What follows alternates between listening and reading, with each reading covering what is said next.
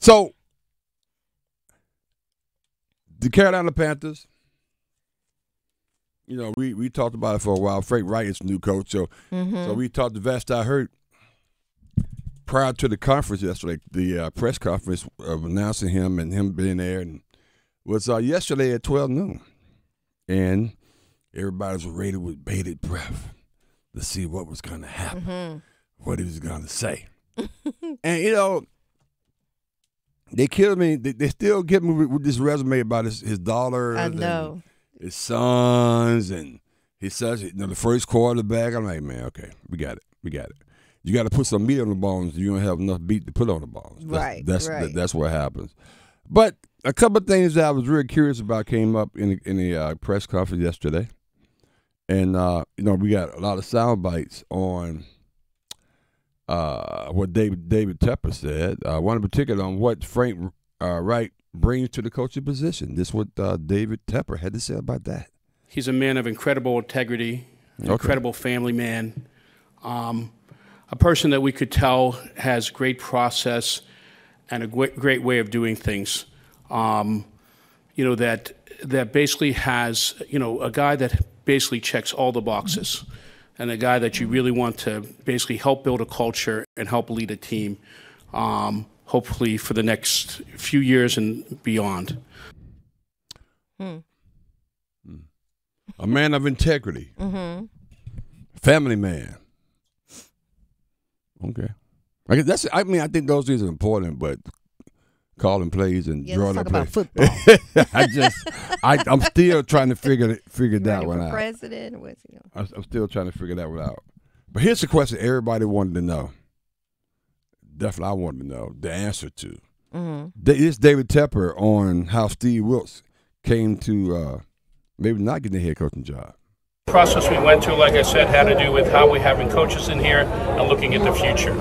And that was the process we went through. Everybody, you know, presented who they had and what they were thinking to help us win in the future. And we really made that decision based on that. So, so Steve didn't have any flow charts. A list of guys that he's going to bring with him, or keep with him, so to speak. So because Frank Reich, I guess, I mean, this is me. He came with a plan. I'm kind of deciphering this. He came with a plan, the future, and apparently, if you come in with a flow chart, PowerPoint presentation, flow chart, talking about and the guys he's already. I had my office coordinator, I had my defense coordinator, I had all these guys, which I think he's gonna call plays, but he came in with his whole team already. He was prepared, Reese. He had a plan. Let's take a listen to even more information relative to that. Let's take a listen. As far as calling plays, I'm going to wait to see that we get the offensive staff together. Obviously, I've always enjoyed doing that, felt like I've had a good bit of success doing that, and enjoy doing that.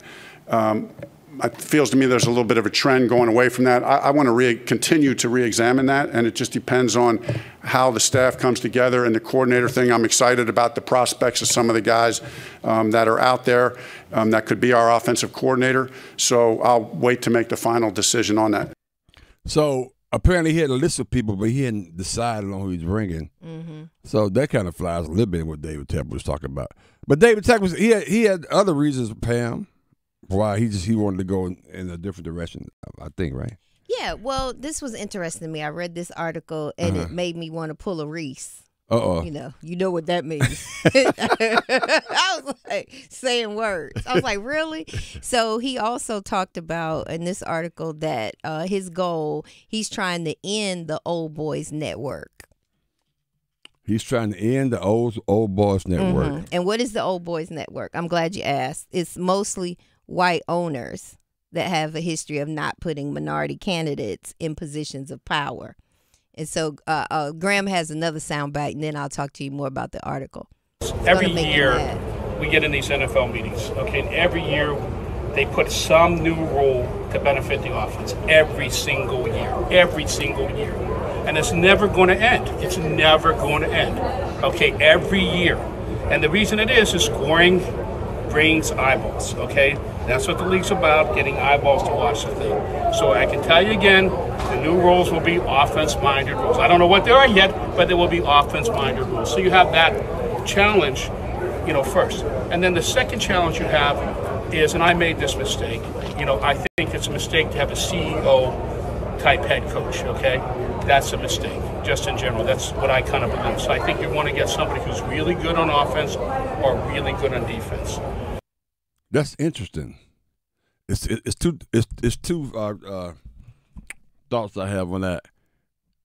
Let's get back on your point. I'm touching on because I'm glad you played that.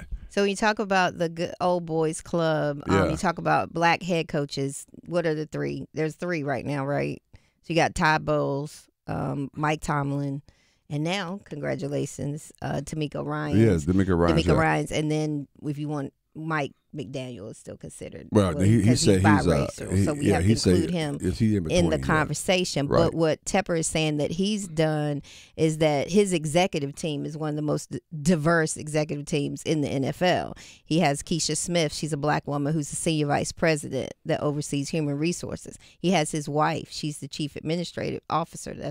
She's a woman, minority. Sure. And Tanya Taylor, general counselor, is a black woman. So he's saying that's how you break the rules. The Old Boys Network, you break the process by getting the best people in every role you can, whether it's black or white, you have that mix. Yeah, but some, this just in, some people may be surprised. There are some good black people. Right, exactly. That you could get. And you didn't name any coaches. Right. You were just talking about your executive staff. So yeah. So to that point, you see why I wanted to pull an Earl Reese. I'm like, what are you talking about, dude? I mean, that's crazy. And it flies in the face to what Graham just played. Mm-hmm. And I understand it is an offensive-minded league, quarterback league. They want to run. They want to score. They want to be exciting because more eyeballs on that. But sometimes you want a good defensive game too. Nail biter. So you say either you got to have an offensive-minded coach or a defensive-minded coach. But Tepper, you had a defensive-minded coach right there on staff. That was Steve Wilkes, who was phenomenal. Right. And you just bring in an offensive guy as a coordinator to work with him. So I understand. I think he was he anticipated these questions. I think, obviously he's a very smart guy, but sometimes you kind of talk your way. You think you're talking your way out of it, you kind of talk your way into it because that did not make sense to me what he just said. Trying to defend Frank. Right now, I'll be the first person to say this time next year, man, that was a great choice. But we could have said the same thing about Steve Wilkes. I'm going based on recent history. If I look at the recent history of Steve Wilkes, he won more games, than Frank Reich did before he got fired. It makes no sense to me. And but you know what? He's a man of integrity. Mm-hmm. He's a man. And that's America. That's what he said. This is America. Yeah, and you know what? And Frank Reich is the right person for the job. And that's what he's saying. I like him. Mm-hmm. He talking about he trying to.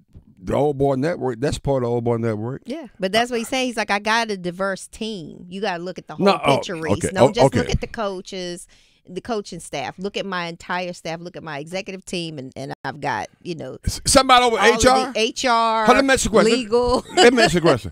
What does HR and legal have to do with what's going on the field is my question. Somebody tell me that. Now, if it's a GM or the president, I get that. If it's the assistant GM or head coach, I get that.